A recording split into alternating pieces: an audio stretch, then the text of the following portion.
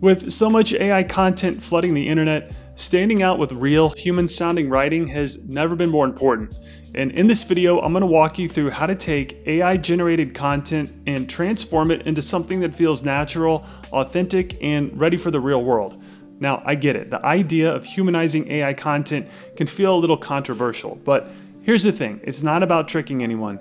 It's about making sure the content we create meets higher standards of clarity, quality, and trust. And whether you're writing blog posts, marketing materials, or academic work, audiences deserve writing that feels real and relatable, not robotic. And we'll start by generating some content using Hix AI.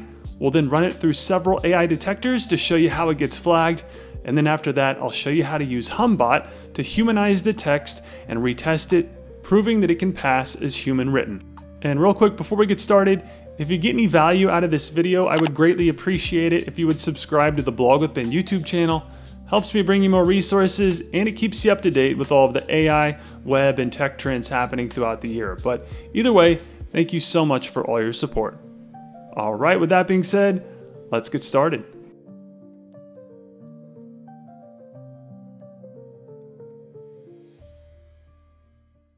Okay, first head over to Google and search for Hix AI. This is what I'm going to use to create the AI-generated sample content. Then on the Hix AI homepage, I'm going to use their OpenAI O3 mini model. And for this example, my prompt will be, write an essay about biology being taught in college. And then I'll send that through. And in just a few seconds, Hix AI gives us a full essay about my requested topic. This is the text that we'll be using in the AI content detectors. So I'll go ahead and highlight all of this and copy the entire essay. And once copied, we'll move over to the AI detection tools to see if it's in fact flagged as being AI generated. First up, I'm using Originality AI. So I'll paste the text into the scanner and hit the scan button. And then for the sake of time, I'm going to fast forward through the processing parts of me using these tools. And as you can see, the results come back with 100% confidence that this content is AI generated. Next, I'm switching over to GPT-0. And just like before, I'll paste the same text in here and then run the detection. And once again, the results show a high probability that the content was created by AI. Next, let's try using copy leaks. So same thing, I'll paste my AI generated content and send it through the tool. And in a few moments, the results are in, and this is marked as being 100% AI.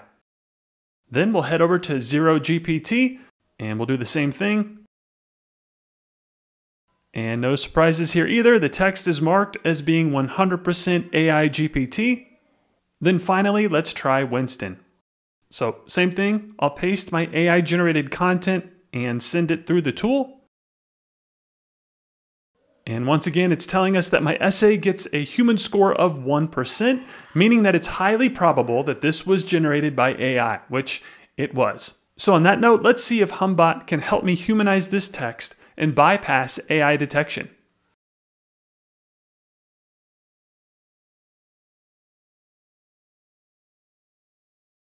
Okay, now that we've confirmed the original content is AI generated across all of the detectors, it's time to humanize it. So first, I'm going to head over to Google again, and this time search for Humbot. And there it is. Let's go ahead and open it. And this will take us to the Humbot homepage. And from here, you'll see that there is a text box where you could paste your AI-generated content in there. So let me go ahead and do that. I'll paste that biology essay we created earlier. And then once it's loaded, go ahead and click the Humanize button. And Humbot will then process the text for a few seconds. And once it's done, it will display a fresh, humanized version of the essay. And then below that, you'll also see confirmation that the output content is now marked as human written across major AI detectors like GPT-0, Copy Links, ZeroGPT, etc. But let's test that out and see if the detectors actually agree that it reads like a real human wrote it.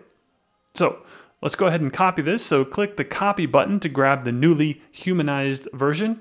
And then once again, we'll head back over to Originality AI. And this time I'll paste the newly humanized text and run the scan. And in a few moments, you'll see that it now shows likely original with 100% confidence. Exactly what we want to see. But let's keep going. So next, let's head over to GPT-0. And same thing, I'll paste the humanized text here and run the scan. And here are the results. It's now telling us that the content shows a strong human score. And it's confident that the text is entirely human. Perfect. All right, let's try copy links this time.